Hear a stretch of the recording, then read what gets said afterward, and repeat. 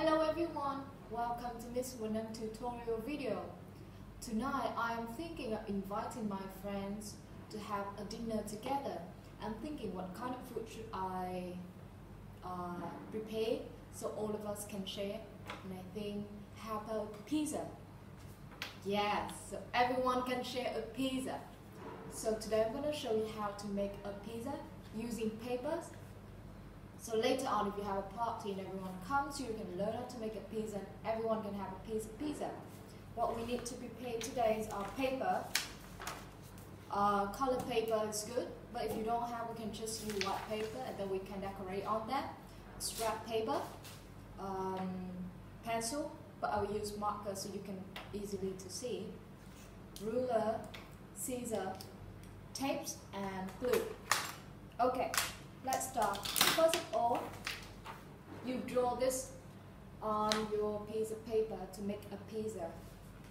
It's gonna look like this. If you cut them out, you're gonna roll this part. I will do an example for you to see.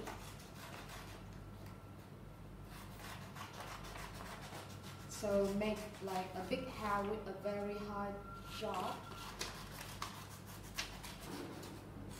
And big triangle, big triangle and a square. So this is what we have. You will roll this part to here. Then you can take them here to locate them. Okay, after that, use all the scrap paper and cut out all the material you want to have, all the toppings you want to have for your pizza. I already cut out something, broccoli, I cut out mushroom, onion, and tomatoes. You can have bacons, you can have salmon, you can have fish, you can have whatever you want on your pizza because it's your pizza. So with each of this, you can cut out 3 or 4 pieces, then stick it on with glue. Put some other small cheese here and decorate it. Then after that, you have yourself a very beautiful pizza that you can share and enjoy with your friends.